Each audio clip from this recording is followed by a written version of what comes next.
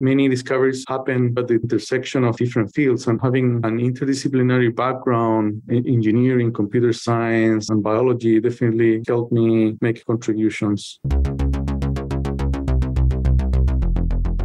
Hey, Rum, how's it going? It's going really well. I am enjoying the summer blockbuster season. Yeah, it's true. We did go see Oppenheimer last week. But now that we've had a couple days to sit with it, what do you think? I think it was great. I was listening to some podcasts that were reviewing it, giving their opinions about it, and I love it. I mean, the fact there was a mixture of science and drama and politics and love and relationships. It was something for everyone. I think that makes for a great blockbuster because everyone can be entertained in whatever they're really interested in. For me, it's always a science. I mean, talk about quantum mechanics and physics in a way that isn't too heavy. The way that it's described by the main character, Oppenheimer, was very poetic, I felt. What about you? What did you think about the movie? We're recording almost a week later. I think it was an incredibly powerful movie. I highly recommend it. I like what you said. It doesn't go too deep into the science. There is a lot of historical context that I think was missing, but that's impossible to do. It is long. It's 3 hours, but I felt like there were some hints at the history, which I think were incredibly important to contextualize it. Just visually beautiful. The sound design was incredible. The acting was as good as it gets. Huge thumbs up. Highly recommend it. The question is, when are we going to see Barbie? Yeah. I wonder what kind of biotech or science takeaways you can get from that. Otherwise, it's just pure fun, I guess. But yeah, let's put that on our list. Yeah, we'll go smack in the middle of the workday. Right. I don't know. Tomorrow's Friday. Well, that's not possible since I've gone upstate since our last podcast and since we saw the movie. I know it's incredibly hot in New York City today. It could be a record-breaking temperature. I'm in the Adirondacks where it has been raining like crazy. It rained all morning starting at 6 a.m. It ended around 2. Not a light rain, pretty heavy rain, most of it. The lake is at a high level. The weather's been on our minds. It's been a front page topic because there's been this heat bubble over much of the country and in different parts of the world. What's your take on the weather right now, Erum? I feel like I can't really complain being in New York. I mean, today's 96. I feel like I don't want to say we're used to that. I'm not sure if that's a record. I mean, it is a heat wave. There are warnings, but I know that other parts of the country are getting hit harder. I'm grateful that it's not 120 degrees. This is the world we live in. We talked about this in the last podcast in terms of like the climate anxiety. I don't want to be complacent in terms of, okay, yeah, it's hot. This is the way the world is, but I'm trying to figure out solutions. How can we help the people that have the solutions? How can we highlight their stories and try to cool things down a bit? Yeah, the mission of the Grow Everything podcast is to expose more people to what's happening in the world of biotechnology, and biotech is intimately involved with climate technologies as well. Interestingly, we've had a couple of people recently on the pod talking about SynBio in agricultural applications. There was just a big PLOS biology open source online magazine that just ran a huge series on what different researchers are doing in terms of increasing resilience of plants and agriculture in general, because given the, I guess, whipsaw nature of weather changing, that is not good for plants. I think it's important. We've also mentioned we're doing a deep dive on cultivated meat. We've got a newsletter that's going to come out that gives an overview. We're going to go deep into some of the cultivated meat related topics. I think it's interesting to be aware. Growers are going to have a hard time, and people who contributed least to climate change are the ones who are being hit hardest by this. Just something to keep our eye on, and for us, just continuing to educate people on how biotech can make things better is incredibly important. Yeah, biotech is definitely a solution because the earth and us and everyone is of biology. So how do we leverage that? And we have a lot of guests on the podcast that are doing their part in one way or another. So recommend listening to our episode with Sheriff C16. They're making a palm oil replacement, so people don't necessarily have to cut down palm tree forests. And then we have also Nicole Richards of Alonia that is doing environmental remediation. So there's a lot of cleanup that has to happen too, right? So we can do prevention, but there is a lot of work to be done when it comes to cleaning our earth and water. We've been talking to other potential guests that are coming up with solutions to replace plastics, especially microplastics. That's something, now that we're talking to this one company, I'm thinking about a lot, that microplastics are in our waters, are getting into our food systems, whether it's microplastics in the water, the fish are eating it, other animals are eating the fish, we're eating those animals, it's in our bodies, it's accumulating because they don't biodegrade. That is really important topic for me. But yes, climate and biology are related, and we will be highlighting those solutions solutions and problems throughout our podcast. You mentioned C16. We're excited for this collaboration between C16 Biosciences, Pangaea, and Hackles, which is a UK-based company, to create this soap, which uses the C16 palmless oil, which is a torula oil, which has many of the performance characteristics of palm oil without having to chop down the palm trees. I'm excited for that. I wanted to ask you a question, Erum, because on our list, we do keep a list as we do these intros and outros. You have a list item that says Erum's bio idea. What is that? Oh, yeah, that's going to be like a lot. Sometimes I have an idea that we should talk about, and I keep it in like a little Word doc here. One is the topic, I don't know if we talked about it on the podcast, but we were talking about it, and I'm like, we have to talk about it on the podcast, is the adaptive clothing for climate. You and I have talked about it. I don't think we've talked about it on the podcast. This was something that I was thinking very deeply about as it was getting very hot in New York City, and then it would rain. What clothing are you supposed to be wearing when 1 minute the downpour is so severe that the streets are flooding, and then the next minute it's so hot that you're sweating? What does that clothes look like? But more importantly, what is the adaptive material that will be developed that enables you to just wear one piece of clothing that adapts to the environment? That was where that idea came from. And I think it's something that we want to find the biotech company or the biomaterials innovators that are working on that so we can talk to them and bring them on the podcast. So if anybody out there knows who that is, let us know. We want to talk to those people. Right. Yeah. Because it would be great. There's linen. Linen helps keep it cool, but what's a material to help drop your temperature by 10 degrees or like at least make you feel like rather than 96 degrees outside, you feel like it's 80 because you're wearing the special material. Who's thinking about that? Especially when there's a haze, when it's hazy outside in terms of haze from burning rainforests. Or burning boreal forests near the Arctic. Yeah. And it's like, okay, there's a face mask. I know that face mask design is something that a lot of people have thought about during COVID, but we're talking about particle face masks, like the cartridges that are on your face. Or is it like a helmet, almost like a spacesuit? Do we have to wear something like that to keep us protected in these harsh environments? This is a two-sided coin because we want to be able to stop the climate from acting crazy, but we might have reached the point of no return, or it's going to take a while to go back. We're going to have to adapt somehow. And what products do we need in order to make sure that we're safe and we can survive recalibration of the climate? And hopefully all this times out well, that we don't have experiences that are too destructive to our communities, which I know is already happening, but we can mitigate that. But in the meantime, we have some innovative solutions to get us through. This idea of adaptive fashion, when you and I initially talked about it, we also started talking about adaptive cosmetics, creams or hair products that would also adapt to the environment based on what's going on, because our skin and hair are damaged by the environment. How does the extreme humidity, how does the extreme heat damage our skin or hair? And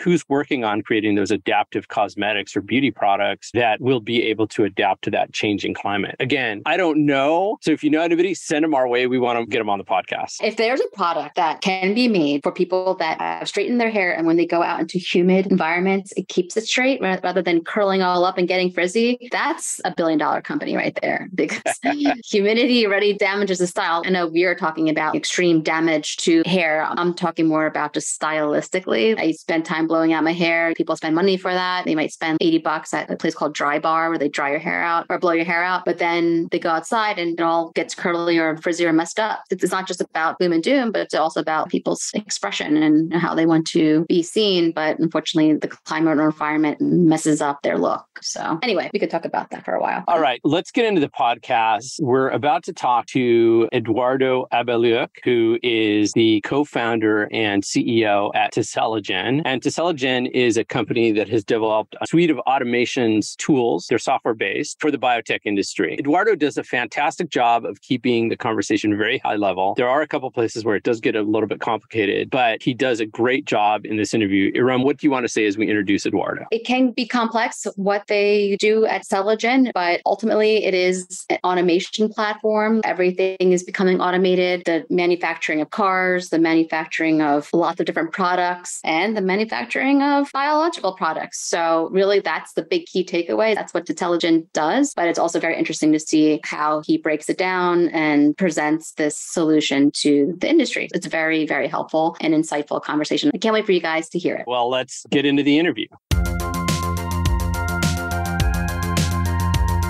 Hello, Eduardo. It's wonderful to have you on the Grow Everything podcast. We're very excited to speak with you and have you share your work and how you've been participating in the biotech industry and help growing this industry. Why don't we get started? And can you tell us a little bit about your background and how you got interested in biotechnology? Hi, Erum. Hi, Karl. Thank you for having me. I'm also really excited to be here. A little bit more about my background. I always felt attracted to math, to science, to technology. My interest in biology actually developed throughout my graduate studies. My undergrad was in physics and electrical engineering in Chile. While I was doing my undergrad, I was able to get some internships in Silicon Valley. I did an internship in Motorola, completely unrelated to biology or biotechnology. This was when I was like 20 years old, studying back in Chile. I did well in school, and as soon as I graduated, I moved to the US. I spent a year in Boston working for electrical engineering professors at MIT. That experience definitely shaped me, but I wanted to pursue a PhD. So I moved to California, Silicon Valley. I did my PhD formally in electrical engineering. I became a research assistant at the Information Systems Lab, which is known for a focus on developing algorithms for information processing and their applications to science and engineering in general. That's when I started becoming interested in AI and machine learning and exploring applications in engineering and particularly in medicine and biology. I always had an interest, as I mentioned, in science, and it was really fascinating to learn about the opportunities coming from biology, from genetics, where a lot of data was being generated. And biologists didn't really have the tools to parse the information and to effectively generate biological insights using computer science. So my research focus was in computational biology and molecular biology. I spent a number of years at Stanford's Beckman Center for Molecular and Genetic Medicine, where I was working under Lucy Shapiro and Harley McAdams, studying the regulatory networks driving the cell cycle of a tiny microbe called Caulobacter crescentus. I spent a number of years myself also doing experimental work, molecular biology, chasing some small RNA molecules that we believed existed, but were yet to be discovered. And we did this by trying to pick signals from huge data sets coming from microarray experiments, full of experimental noise. I was performing some tricky experiments called northern blots that involved tagging RNA with radioactively labeled probes. These experiments were not easy. We definitely needed some algorithms that could predict the existence of these small RNAs, then validate their existence independently through these experimental assays. So I came up with a simple algorithm that used some machine learning and statistics to find them. Luckily, it worked beautifully. We discovered 27 novel small RNA molecules in Caulobacter. That work was featured on the cover of the Journal of Molecular Microbiology. And that first paper, I think, was the one who got me interested in biology. But importantly, I think it showed me how valuable and critical it was to apply skills coming from computer science into biology. Many discoveries happen at the intersection of different fields, and having an interdisciplinary background in engineering, computer science, and biology definitely helped me make contributions.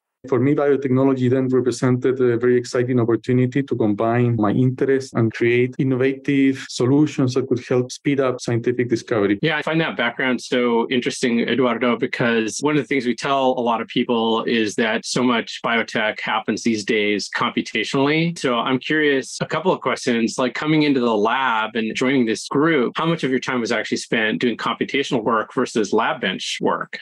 I thought that the amount of bench work that I was doing was quite significant. A typical day might include reviewing some data from previous days and previous experiments, analyzing the results and planning the next steps. But then when you start doing some of these experiments, some of them can take quite long. You measure them in, if you're lucky, in days, but typically in weeks or months. I was doing work in microbiology where you work with E. coli, used heavily in industrial biotechnology and for research purposes. It's a tiny microbe that divides. It takes 20 minutes for a single cell to multiply, divide, and become two cells. And then you can grow an E. coli culture overnight. You can go from one cell to maybe a billion cells in half a day or so. If you're like dealing with mammalian cells, they can take half a day to divide, to simply double. Then you might have to wait a couple of weeks to grow a culture. So it can take time. I spent myself a number of years pursuing experiments that didn't go anywhere. Over a year pursuing some ideas that didn't work out, working day and night in the lab. Typically, you set up some experiments and then then while you're waiting for the cells to grow, you might do then some computational work. There might be some weeks where you are focused on working in front of a computer and thinking about the experiments, planning the experiments, and another set of weeks really focusing on the experiment. It can vary a lot, but it depends. Some people are scientists or bioengineer, has their own strengths and focuses. To me, I was trying to spend as much time as possible in front of a computer analyzing data, but sometimes it simply takes weeks or months to go through all these experiments and gather the data. Yeah, you can't really rush biology in its natural way. Of course, you can create models and do some prediction. It's great that you've shared your experience with electrical engineering, with computer science, with biotechnology. There are several of our listeners that are software engineers. So hello to all of our software engineers who are looking to see how they can contribute and participate in biotechnology and where's their place in the space. But for you, what you've done is you've created a company, Teselagen. What was that specific moment that inspired you and your team to create Teselagen? Like, why did you create this company? Yeah, so we started Teselagen. One of the things that we saw was a gap in the biotechnology industry we could address. With the rapidly advancing field of synthetic biology, specifically, we realized the potential to design and construct new organisms for a number of valuable purposes was largely untapped. However, designing and building and testing biological systems is complex. The traditional methods used in the field were often time-consuming and error-prone. Personally, based on my experience planning and doing experiments, I felt that many of the things, that I was doing as I was planning the experiments could be automated. I personally wanted to create software that could simplify and accelerate that process. So instead of spending my time planning the experiments, I could rather spend the time reading the literature or thinking about different ideas. Got me started with a couple of colleagues that we met at Stanford to start Teselagen. We have developed a software platform that currently uses a number of advanced computational tools and machine learning techniques to optimize the so-called design, build, test, learn cycle in biotech research and development. At the core, our mission is to also empower other biologists and bioengineers across every research and development team, enabling them to rapidly create bio-based products while minimizing costs, speeding up the process, minimizing technical risks by biological products for the next generation of anti-cancer drugs, the next generation of materials, food ingredients, enzymes, biofuels, microorganisms for different industrial uses, you name it. To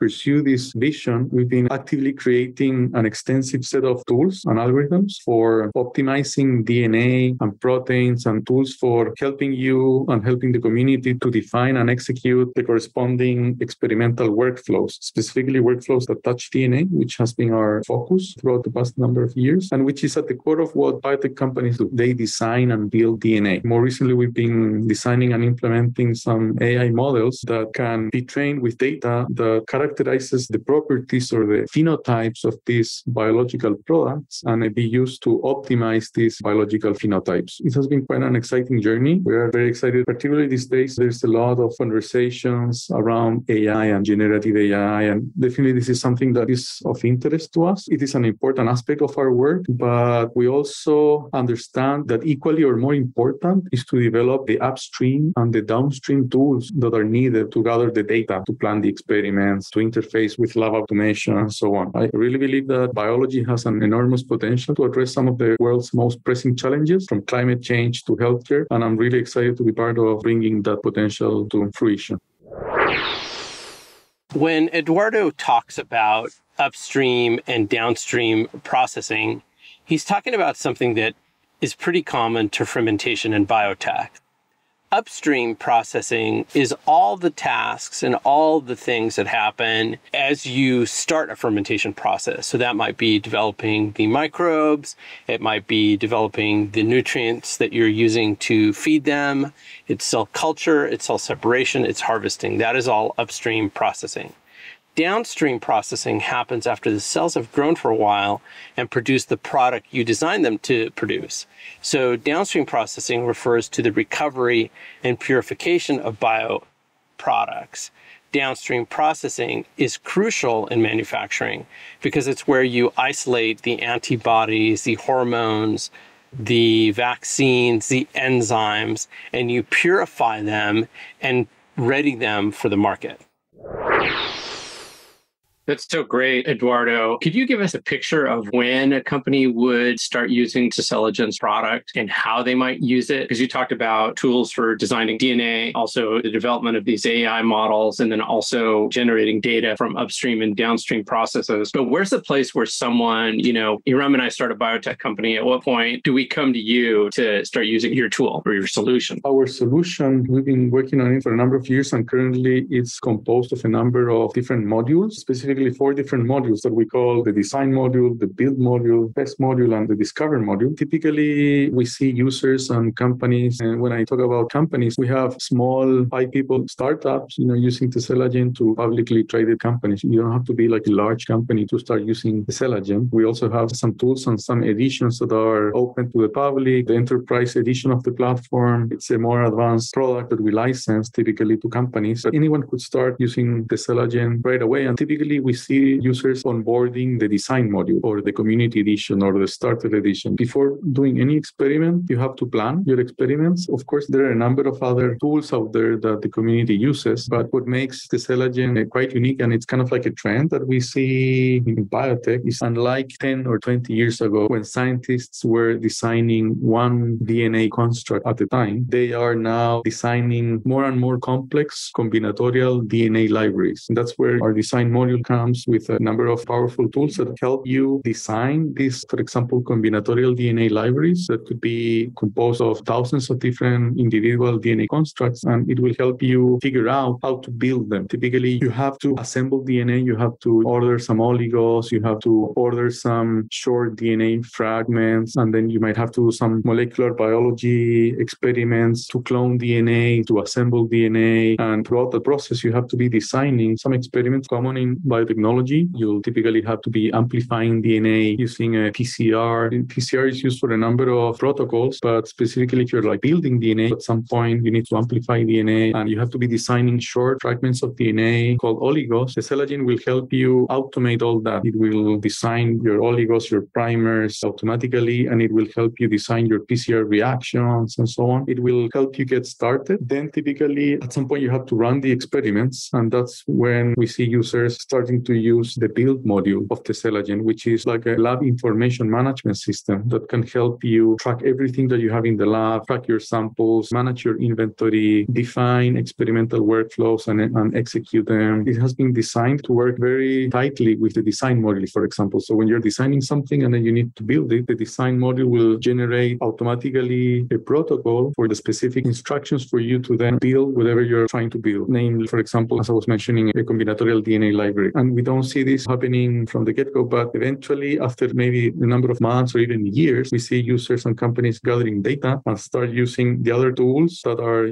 more valuable when you have large data sets that you can link to your experimental workflows and that you can link to your genetic designs and then train some models to generate some insights. But that typically comes on a second phase, I would say. That makes sense. Yeah, that's really great. And I really appreciate how you guys package your modules in the design, build, test, discover. What we call the DBTL, where the discovery is actually the learning, but that's the same thing.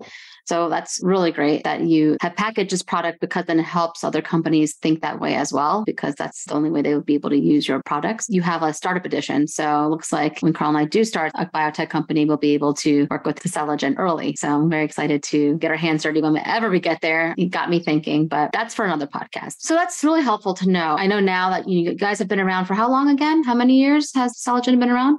For 10 years already. Wow. You've been around, you've built out your product. What was the first product that you guys actually created? The first product actually was some core features that we had in our design module. Initially, the design module was the Teselagen platform, and it didn't have all the tools that we currently have in the design module. And then we started, expanding it and developing the other 3 modules. Have you had a company come in and start their company from scratch and use Teselagen? Or did they end up finding the hard way because they were doing things more manually and they're like, this is taking up way too much time? Is there anything out there that can automate this? So we've had both types of companies approach Teselagen. Some of them started using some other tools. We see many companies use spreadsheets or use conventional electronic lab notebooks, which are great and are used heavily by academic groups. But then when you're trying to build experiments that scale, you need a more structured system that can help you plan your experiments at scale. But we also had recently some small startups heard about Teselagen and saw the value and started using it right away. It's a combination of both, I would would say. For example, a small company that started using Teselagen from the get-go was a company based in Virginia called Urobio. That is a company that's using synthetic biology to engineer microbes that eat organic waste and produce bioplastics that have the potential to significantly reduce the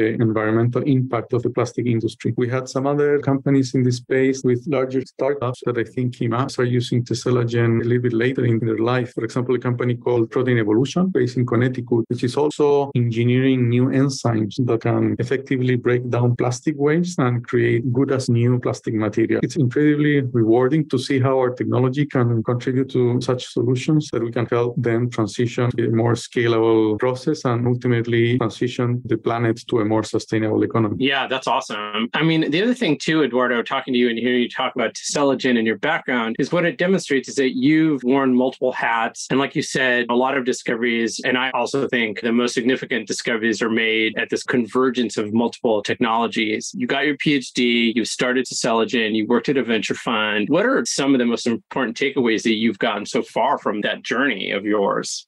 Yeah, for sure. Each role I think that I've taken on has offered invaluable experiences that have shaped me as an entrepreneur. So you mentioned spending some time at a venture fund. That gave me an entirely different perspective. It gave me insights into what investors look for in a company, different stages, and the factors they consider when deciding whether to invest or not, and also how a fund is structured on their own unit economics, what are their own incentives. I learned to appreciate the importance of having a clear and compelling value proposition with an ambitious long-term plan, but also a very clear short-term plan. The importance, of course, of having a sound business model, the ability to scale, understanding the importance of going after a meaningful market, understanding the competitive landscape. I would say all these experiences that I've had, either working for a venture fund or other companies, teaching at Stanford and so on, I think it underlined the importance of people in any organization and the importance of understanding who is on the other side of the table, whether it is inspiring students to learn and trying to understand their cognitive biases or working with other founders who are passionate about their startups. It's the people that truly make the difference. As an entrepreneur, this has taught me to develop empathy, to focus on building a strong, talented team and fostering a culture of hard work and mutual respect. Yeah, I mean, I'm listening to you and I hear you're helping really create like a lot of foundational technology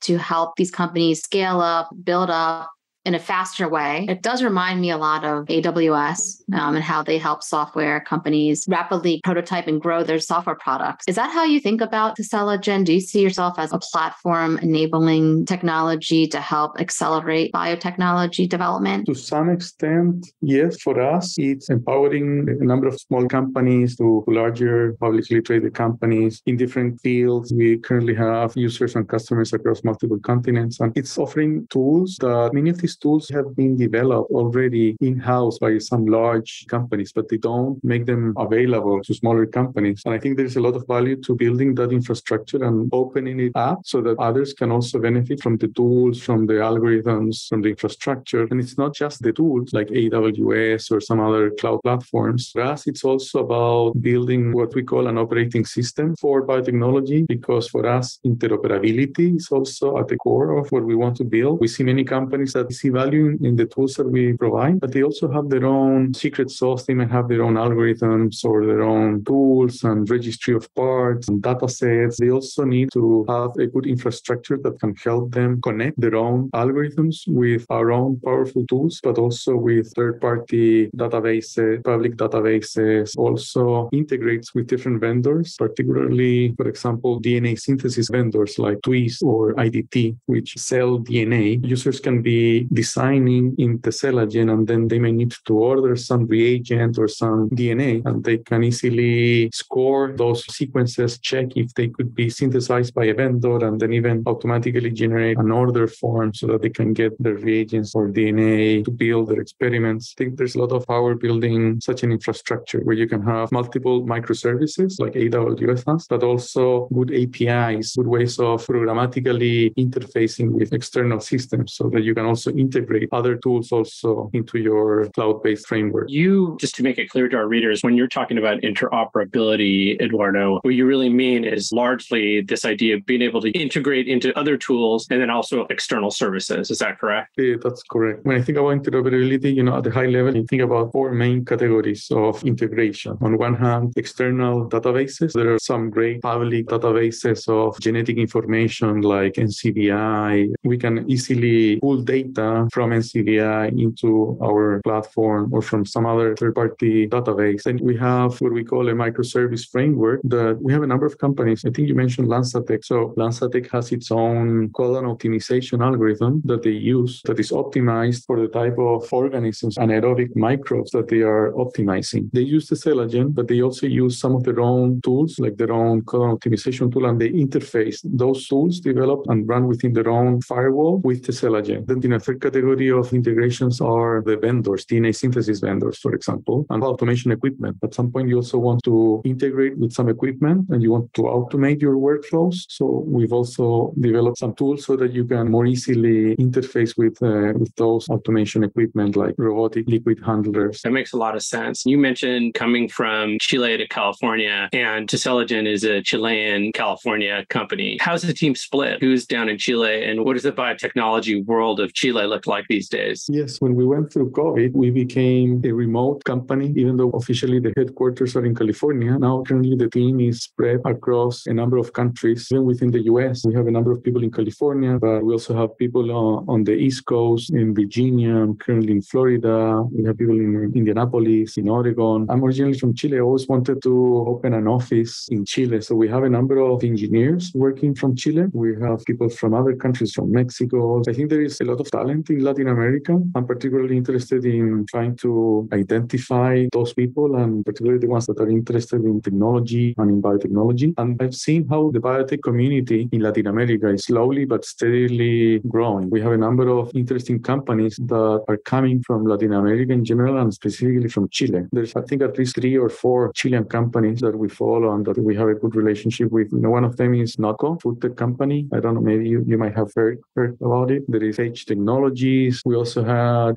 Cura Biotech. It's another cool company. And they were also at BioBeta earlier this year in California. We're seeing a number of biotech startups emerging from Latin America, and also venture capital funds that didn't exist a few years ago that are now focusing on investing in biotech startups in regions like Latin America. Yeah, I think that's great that you have a team of people in different countries around the world. This is the type of organization that we're seeing more and more. We've seen it obviously in the software engineering world, but when it comes to biotechnology, oftentimes people think that they have to be in a lab located somewhere that's not a city because it's cheaper, and that's the only way to build a biotech company. But thinking of Teselagen and how you have a remote workforce, that's really interesting to us. One of the things that we have been talking about at Messaging Lab and then top of conversation at SynBioBeta has been the concept of a DAO. What is a DAO? Distributed Autonomous Organization. The concept of being able to use lab services remotely. I guess you can imagine that someone being on a beach, but being able to do a fermentation run remotely. Is Teselagen a part of that world? How do you see Teselagen being remote? How do you see it help DAOs in particular? Yeah, you mentioned a number of interesting trends and topics, DAOs, maybe orchestrating experiments from the cloud and so on. Specifically about DAOs, I'm very excited about the opportunities that blockchain technology can provide to different industries, including biotech. To me, what's relevant about blockchain technology in general is that it is designed to provide a decentralized and transparent and censorship-resistant way to process information. And it's great for applications where you don't want to rely on a few centralized entities that control the flow of information, like a bank, for example. And then it specifically represents a fascinating evolution in how people could eventually use blockchain technology to organize themselves and make collective decisions. And they provide a model of governance that is built on transparency, on direct participation, governance rules that could be automated, the so-called smart contract. I haven't personally worked with any biotech DAO. I had some experience looking at other DAOs, my own personal interests in the DeFi space, in decentralized finance. I really appreciate all the potential that they bring in for creating more democratic and decentralized structures. In finance, it's much easier to translate an application into a smart contract, to automate it. And there are many applications where it makes a lot of sense to use blockchain technology, and we're seeing it. We have a number of protocols in DeFi that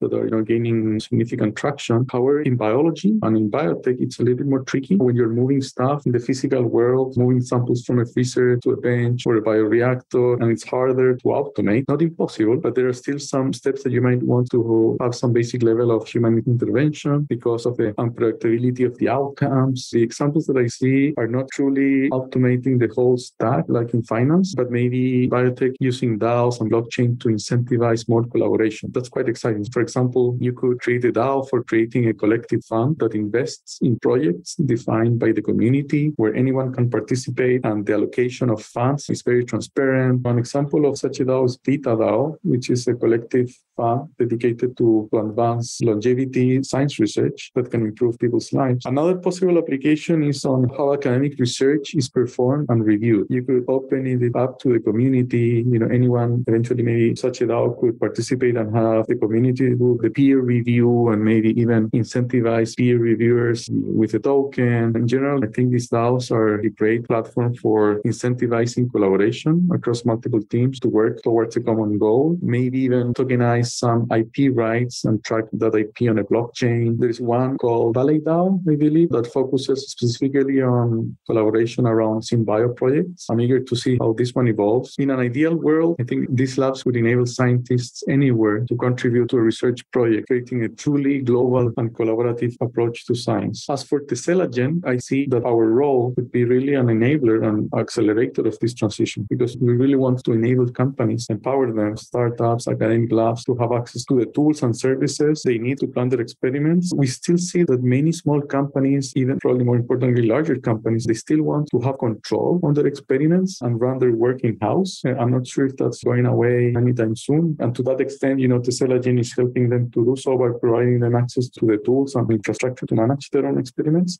But we don't hold data hostage. As I mentioned, we're already integrating with a number of tools and a number of third-party services. But I agree, this decentralized model would really democratize even further access to biotechnology and maybe open new ventures for collaboration. Yeah, I'll just make a comment. So I did an interview with Ari Lippman, who's one of the founders of LabDAO, not for the podcast, but before we started the podcast. And LabDAO is focused on really creating a lab in the cloud for people. The thesis there is that if you're building for the people who enable experimentation on the cloud, that could be a very good place to go. I'm sure that your tool integrates very nicely in that. And then the other areas which you touched upon are DAOs that are very specific to investing in different areas of research or creating tokens that make it easier for people to invest in research for a very particular disease. You mentioned Valley. There's also Molecule, and Hair DAO is also out there doing hair and stem cell applications for hair. What we haven't seen yet, and what I'm looking forward to, and I think Andrew Hessel had mentioned this, was really DAOs that are, for example, we've got these BioBricks consortia that has the database of DNA parts. That seems like something that is primed to be put into a DAO structure, giving people access to those genetic parts, the digital versions of the genetic parts in a way that has been verified. So I think there's a lot of exciting things that potentially can happen in that space, and we're still very early in those developments. I completely agree. And this might take a few years to develop, but there is definitely this whole movement around, the Web 3.0 and how blockchain technology can facilitate this new architecture to build applications and to collaborate and build the incentives so that we can collaborate in a more decentralized manner. It's really, really exciting to me. I'm following it very closely. That's great. Thanks so much for your insight over there. DAOs can be a pretty complex topic. So let's switch gears and ask a more simple question. How did you guys come up with the name Teselagen? What does it mean, and how did you come up with it? Yes, the word Teselagen comes from Tesela and Gen. Tesela coming from the word tessellation, which it's not like a very common word, but it's a grouping of basic tiles. So, and Gen from a gene or DNA, a genetic element. It's this idea of having a concept. When you're designing, you're creating some sort of tessellation, if you will, of genetic elements. That was kind of like the inspiration for the name. We spent a few months trying to come up with the name. It's not easy. You want something that can stick with you for the next 10 years. Definitely sometimes it's not easy to come up with a name. Oh yeah, it telling us. We work with a lot of clients on helping them with naming, and it is one of the hardest very challenging things. Yeah, it's very challenging. And this is probably a little more of a hard-hitting question. And also just for me and our audience is I asked a question earlier about how can we compare Teselagen to something that's a little bit more familiar, and I threw AWS out there. Ginkgo uses that type of comparison to their platform, saying that they are like the AWS for synthetic biology. I know that there's a lot of automation. You have a very comprehensive platform, and Ginkgo is really looking at engineering organisms specifically. Where are some of the biggest differences and commonalities between your company and Ginkgo? We see ourselves as a quite different company. They have some software tools, had some conversations with them throughout the years. They are mostly running their own experiment. We are a pure software company. We are deploying our tools so that they can be used directly by our own customers. We're not like basically working with other companies and running their experiments for them. It's a different model. Sometimes I like to think about the synopsis for biotechnology or the cadence for biotechnology. These are companies that are not well known by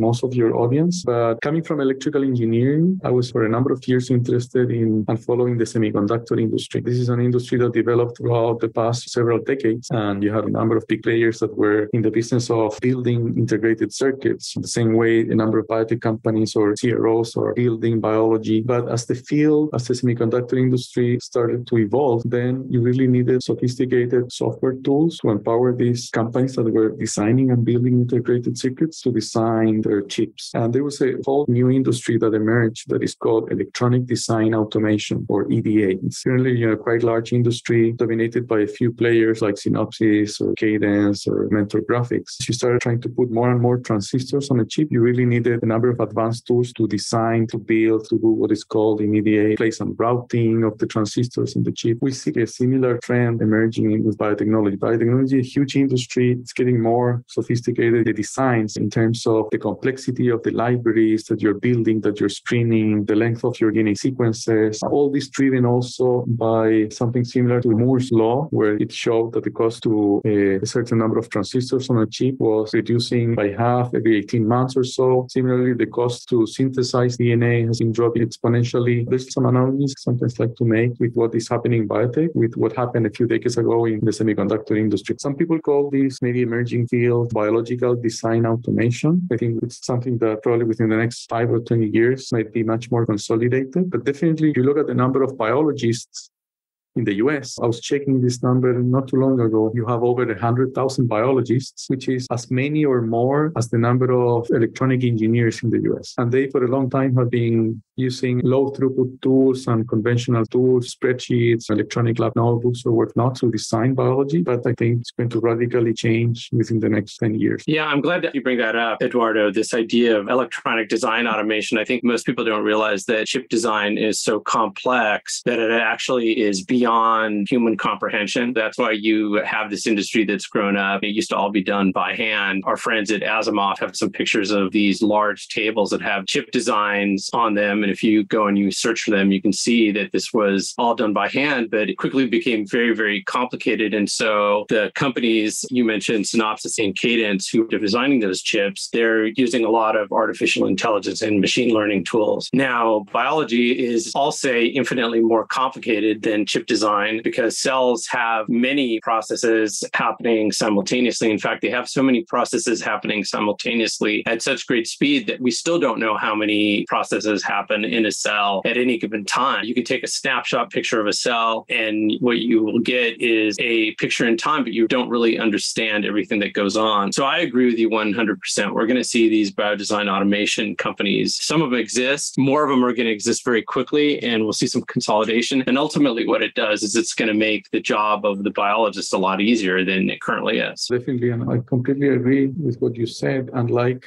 electronic engineering and the semiconductor industry, where basically what you're doing is you're solving Maxwell equations, computing electromagnetic fields, trying to predict crosstalk between the electronics that flow from one transistor to the other, with interfering with electrons that flow to other transistors and so on. But in biology, it's hard. We don't, unlike mechanical engineering or electrical engineering, we don't have yet good laws and equations that we can solve to simulate what a biological system will do. Of course, there's some equations that allow you to predict certain things things, but the system is so complex, you're far away from understanding it and predicting it. And that's why I am particularly very excited about the intersection between AI and biology, because we don't really understand them, but we're gathering a lot of data and we can start building complex nonlinear models that can start learning.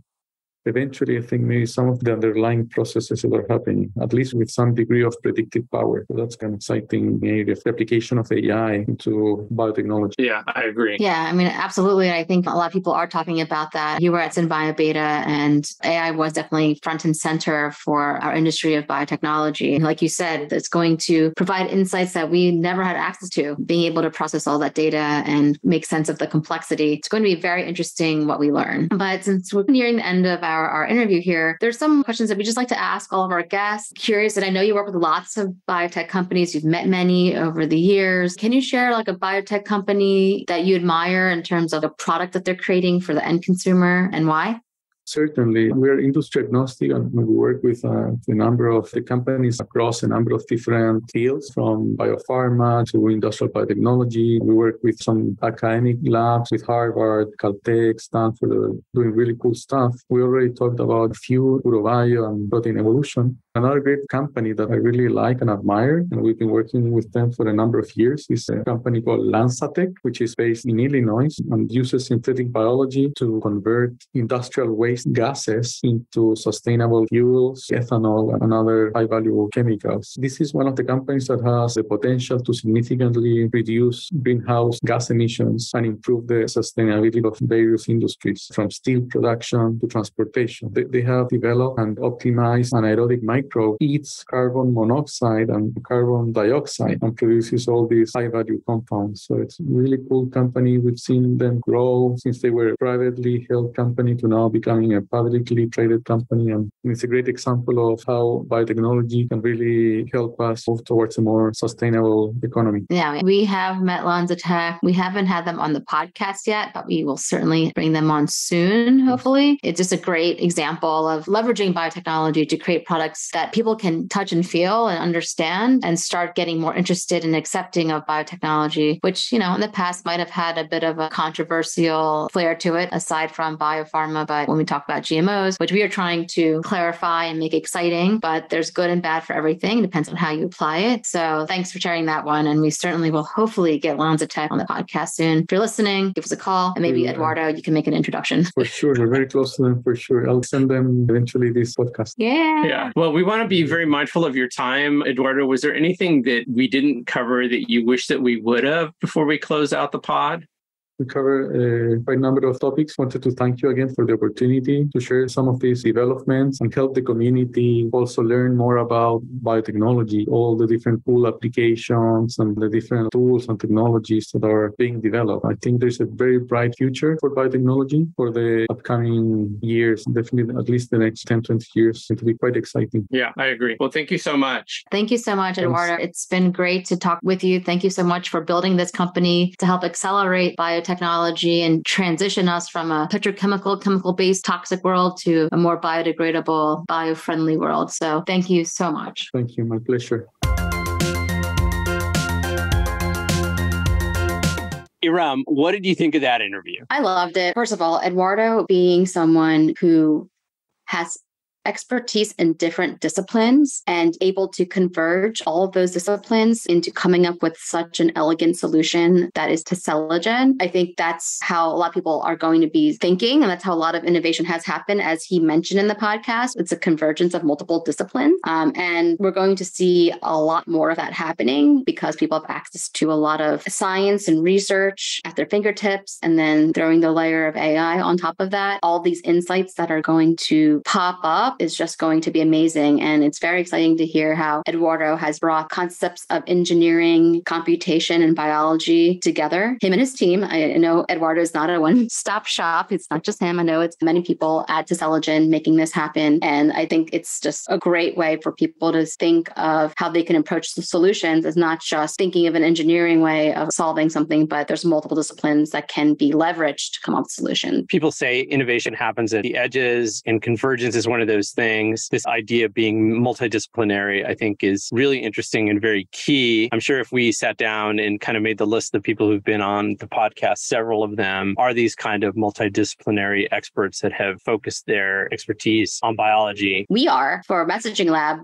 And we have entrepreneurship and marketing and communication. So we converge those three disciplines. They're not super deep tech. That's when things get a little crazy. But at least for us, we have that convergence to be able to help solve very specific challenges that biotech companies face. This is true. And Eduardo talked a lot about the use of AI tools, which we have increasingly been using. We say we use it to solve blank page syndrome. I've probably said it before on the podcast. I do find that using an AI tool like Grammarly to double check things I write makes it possible for me to write a little bit faster, and then using ChatGPT or its ilk. So I think you'd written another note, Erum, which I think is really important, and I think we should get into it a little bit, is this idea of using automation or AI tools to 10x your company, your ideas, and yourself. He was very passionate about using Teselagen to automate the planning of experiments, so that way he could have more time to study literature and reading papers. I know we here at Messaging Lab have recently read a book called 10x is easier than 2x, and so we've been thinking a lot about automation and how do we become more effective at the work that we do for our clients. And I think Eduardo, the way he talked about it just made a lot of sense. What do you think? Yeah, I was thinking about this a lot because part of the book, they talk about in order to 10x yourself or your company, and of course that means your revenue, and you're looking at your workday and where you're spending time. And if you're not growing, you're technically doing like 80% of the work is keeping you stagnant, and it's that 20% of work that will get you to the next level. So how do you offload that 80% of work, whether it's someone else doing it or using automated tools so that you don't have to spend time doing that 80%, you can expand your focus to that 20%, and then that 20% can help you level up. So that's, I thought, was really fascinating. I mean, I know we're looking at ways to do that here at Messaging Lab, is to figure out what can we offload. We have been using ChatGPT. That's been saving us a lot of time. So for some things, we are looking to hire some people to help offload some other work. So I think that it's not just for people that are entrepreneurs or like CEOs or people that are in business, but really for anyone. Like the concepts that were in the book were just really helpful. It's really like a personal development book, not necessarily a business book. It's both. I definitely highly recommend that book for people. Agreed. And overall, thinking about Eduardo, something that should be apparent is a lot of biotech happens computationally these days. And